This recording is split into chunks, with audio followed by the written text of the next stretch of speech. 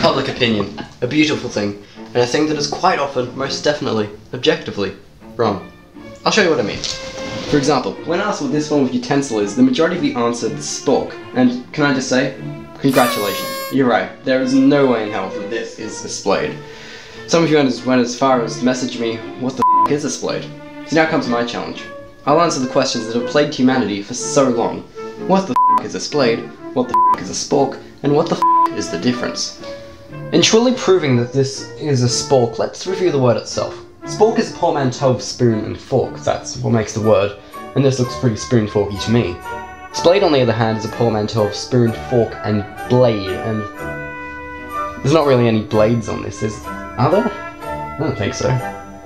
But that does raise another question. What is a spoon knife actually?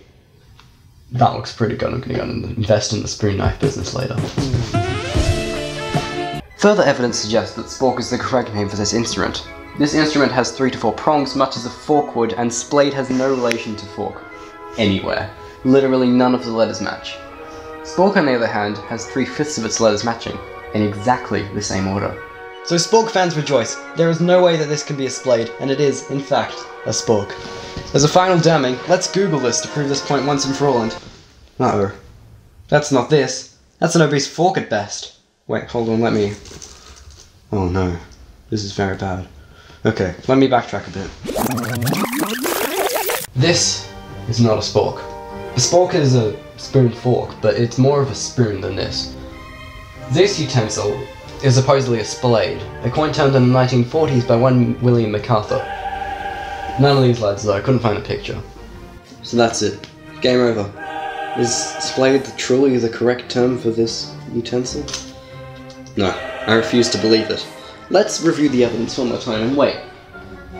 What's this? The alternate word for splayed? North? Could this be our great saviour?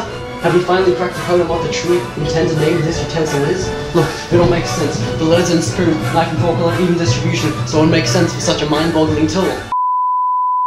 But alas, there is little to no conclusive evidence, and in truth, all that we have learnt from this exercise is that spork is not the correct term for this utensil. Fortunately, however, that does make the majority of you wrong, and isn't that what's important? Nah, if you'll excuse me, I want to have some scones and jam with my favourite s'mores.